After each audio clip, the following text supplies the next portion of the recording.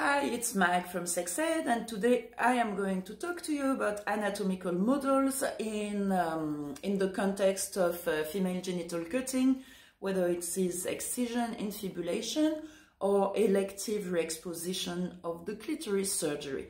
A couple of years ago, I partnered with GAMS Belgium, which is an organization I absolutely adore and respect.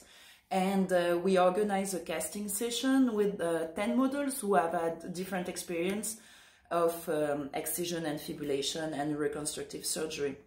And so we did those casts and had a little bit of a talk about what would be the most pressing model that we would need to release to answer the need of patients, because it's always what we put first, the need of patient, people who are directly concerned.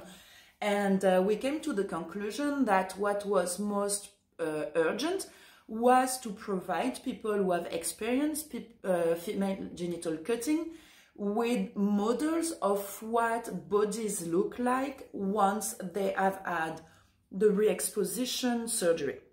Because people sometimes consider having this surgery, but as usual, to make an informed decision, you need to know what is the result that you can expect for such a surgery, what is the context, and everything that goes around. So we decided to prioritize to create this kit.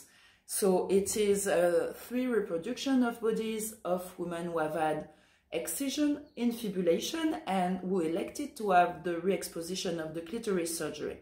And what is really interesting is you can see a huge difference in terms of aesthetic, meaning in the case of this one, you see that the clitoris is really visible and up on the surface. But in this one, the clitoris is really buried under the skin. And in this case, the clitoris is an in-between of buried and on the surface. And this is the same surgery done by the same surgeon. So it is not a case of which surgeon is using which technique.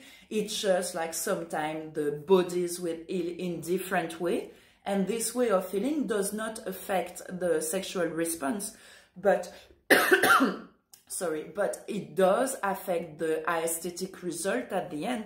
So depending what is the outcome that the patient is looking for, if the patient is looking for an outcome that is more aesthetic than functional, because they want to feel whole, they want to see what has been taken from them, it's really important that they know that the result can vary and that they take an informed decision based on this knowledge. So that's why we released those models. As usual, they will come with the leaflet because like a body never comes without the human.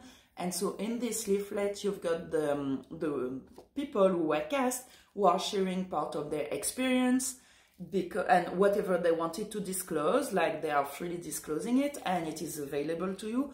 And it's really important because it can resonate with your clientele if you are ever working with people who have had excision and infibulation. And so if you ever encounter, you work with this population, know that this model exists, and please get in touch if you want some more models, because it's a population that is most of the time under-deserved. Medical professionals are not always trained about how to interact with them, how to accompany them. And so yeah, let's all work together so that everyone receives the best care and that our medical professionals are equipped to deal with everyone. Bye!